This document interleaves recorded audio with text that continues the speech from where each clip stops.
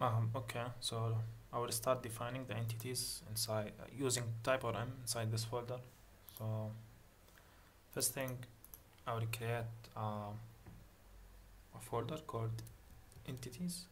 Oh, sorry, I will rename this to database and then create a folder called entities inside of it. Okay, and inside the database itself, I will create a file called connection. So con.typescript, and most of the work in this video will be here. So just to establish connection. So first thing, I'll import the reflect metadata. So these are required. So because TypeORM using decorators to do a lot of things, define relations, define columns. So you need to import that, and we need to create our tsconfig.json file, and in this one we need to put the compiler options. So TypeScript won't compile on us when we use the decorator, since they are I believe they are experimental. So we'll put them like this. So compiler options, emit decorator metadata true and experimental decorators true. So when we use now decorators, the TypeScript compiler won't complain, and even the text editor won't complain. And yeah, now I will import from TypeORM the connection class and the create connection function. Okay, and I will import yeah, I think that's it for now.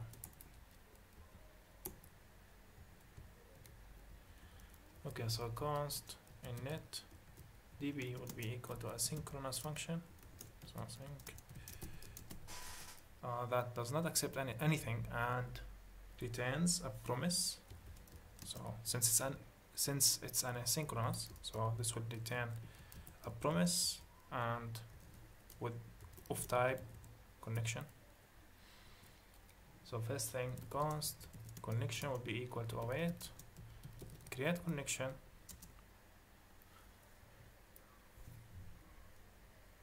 yes, and this accepts an object which holds your credentials to the database. So if you are using if you are using Postgres or MySQL, you will put the username, the password, the host, and the DB database, like this. So this is what you'll do in case of Postgres or TypeORM, or MySQL. But I am using SQLite. I'm using SQLite. So type will be SQLite, and database will be type. Will be named hapi.db, and this will create this database relative to this path where you call this function. So I will call that here inside our index to TypeScript. So when I call it, the database will be added inside this path relative to the index to TypeScript. So it will be at the root, this database. And remember that in the first video I installed the driver for SQLite. You need to install the PG driver for Postgres or MySQL for MySQL. Okay, so after creating the connection, we can, so this will just establish the connection but won't build our tables. So to build them, you need to call synchronize function, and this accepts a boolean which is called drop before sync. So if you pass it through, it will drop everything and rebuild the whole database. So I like putting this as true in the development phase, and this is a promise, so await it. And at the end, just return the connection. I think that's it for this file. Now let's just export the netdb, and inside our db folder create an index to TypeScript for exporting, and we will just export from connection. Yes, export initdb, and I like to do this. So in the file I am importing that, I will import them in a very short syntax. So import from add db like this. So, and by default the import and even the require syntax will look, if you did not give it the file name, it will look for the index. So we have the index TypeScript, it will look for that, and even the text editor will help us. So here's the initdb, and this is like export with import. So I'm exporting from this. It's like two things at the same time. So I can at the end, after the server started, I can just init the database, or I think no, before it. So await init.db, then I will console in the then callback. So console log, I will use the emoji library. I will get the DVD, and then db init done.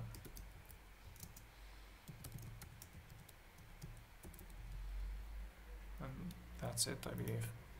By the way, if you are wondering how I can know these strings for the emojis, let me show you.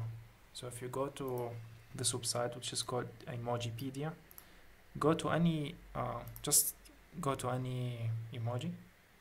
Let me show you an example. For example, this. Well, it's a silly thing, I know, but you should use this string, which is the same thing that GitHub uses. It's the short codes. So you put this, and that's it. Let's run it. So npm run ts node dev index TypeScript. So if there is no errors, the server should start and we should see a database. But there is an error. Yes, I have the code on another screen. I'm cheating. So I'm using the same port. Now we can run it, and it wouldn't fail. And we have also our database.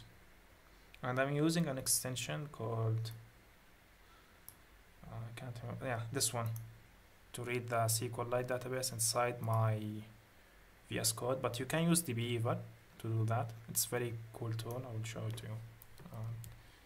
db. And it can connect to a lot of databases, even NoSQL, and graph databases, time series, a lot of things. And it's an open source database, which is nice. My internet connection is slow, but I think, yeah, that's this one, dbeaver. It's really good if you want to take a look at it. I think that's it for the connection. It's really easy. I will start defining then the users entity and the posts, then fake their data. Maybe in later videos I will return to more complex entities, many-to-many relationships. But for now I will just create two entities with one-to-many relationship and many-to-one, and do some CRUD on them, authentication, authorization. Maybe I will create file upload and stuff like that. But let's just try to focus on Hapijs instead of TypeORM.